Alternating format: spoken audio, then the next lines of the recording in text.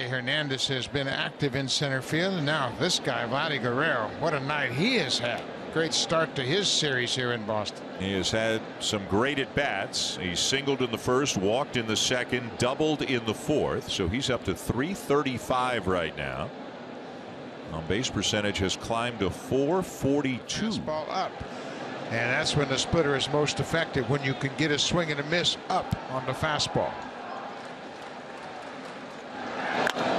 0-2 pitch hit high in the air, deep left center field, gone.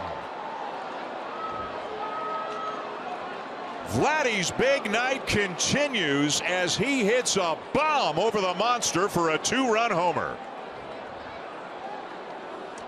Just the second home run Vladdy has hit here at Fenway, and he came into this game tonight with a .207.